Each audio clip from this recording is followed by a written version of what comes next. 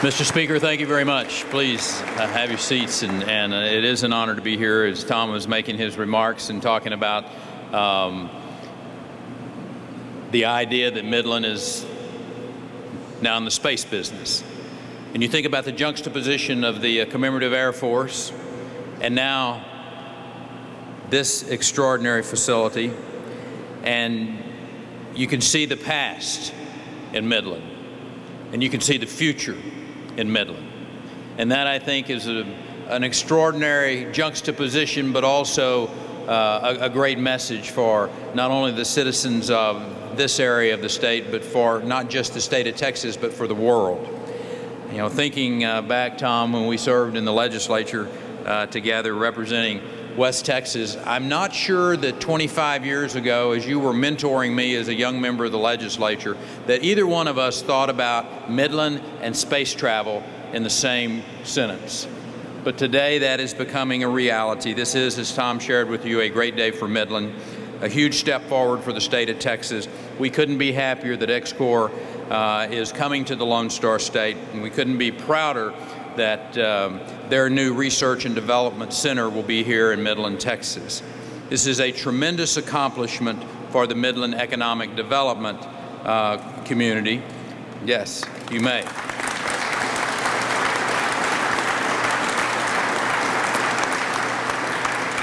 The folks right here at the Midland Airport, the Economic Development Corporation, and the council that today met and made some very important decisions. I just want to be here and to add my congratulations to a very substantial number of congratulatory calls and expressions that you will receive today.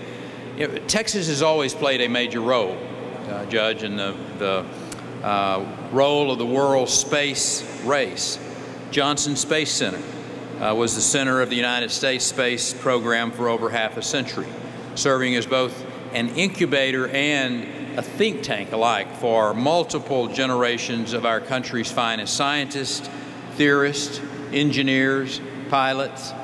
Texas made a natural fit for those early day space exploration experts. I happen to think it was a perfect fit because of the history of this state. And you think about the values that are required to make space travel a reality: determination, innovation, a drive to accomplish something that no one else has ever done. Texas and our nation's earliest space explorers shared that pioneer spirit, a spirit that lives on today in innovative companies like XCOR right here in Midland, Texas, Blue Origin out in farther West Texas at Van Horn, and maybe someday soon, SpaceX in Brownsville. So once again, Texas is a perfect fit for anyone seeking to achieve the unachievable. Part of what makes Texas such an appealing destination for high-tech companies like this one, or as Tom shared with you, for any company for that matter, is our world-class economic climate. Over the years, with the help of legislators like Speaker Craddock, Tom was one of the real catalysts back in 2003 as we put Texas on a trajectory to put us into orbit, so to speak, in the grand environment of economic superiority. We built a place where employers know they're safe to invest and to watch their business grow. We built a place where they won't be hindered by exorbitant taxes, wrapped up in bureaucratic red tape, or find themselves at the mercy of predatory trial lawyers. We built a place with a world-class workforce that's capable of fulfilling whatever needs an employer has, whether that's producing a life-saving vaccine, whether it's coding a successful video game, or figuring out how to send payloads into orbit.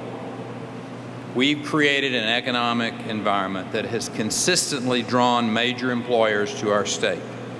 And we've also convinced others to expand substantially their presence here.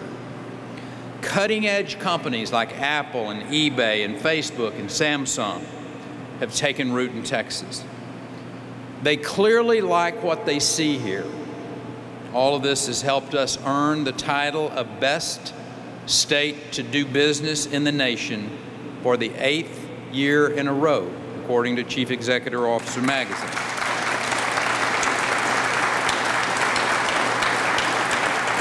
It's also helped us be the top exporting state for 10 years in a row.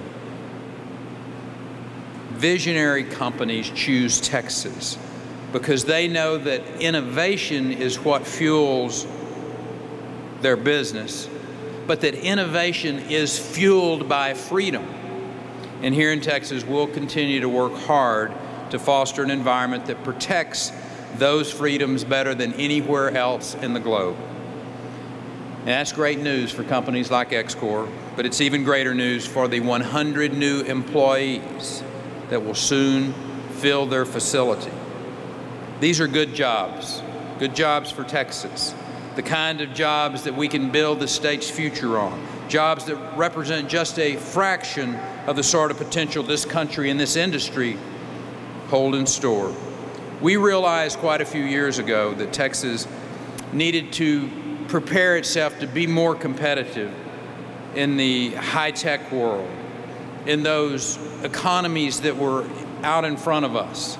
We realized that unless we began preparing significantly, jobs like the ones that we are announcing today would pass Texas by. So we fostered our aerospace and aviation industries, and we invested heavily in high-tech sectors like the next generation energy sector and in biotech. The results of those investments continue to be felt, and it's exciting for me to not only be a participant, but to continue to work with men and women like Tom Craddock in our Texas legislature that share that vision for a better Texas for future generations yet to be born. And Tom, just a few weeks ago, I was over in Boston to discuss Texas' role in this surging employment sector called biotech. I got a chance to explain to some folks across the country, literally around the world, why Texas was doing it right. And I told them it's really pretty simple. We created a fertile climate where innovators are free to create, nurture their ideas, and then government get out of the way and let the private sector do what the private sector does best, which is create jobs, which in turn create wealth. About the same time, I was sharing with my MIT guys over here, my Air Force Academy grads, that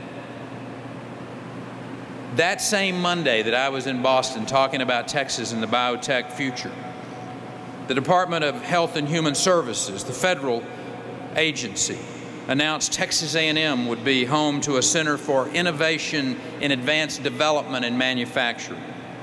That's a center that will rapidly develop and manufacture vaccines and therapies to help secure our country from the threat of bioterrorist attack and pandemics.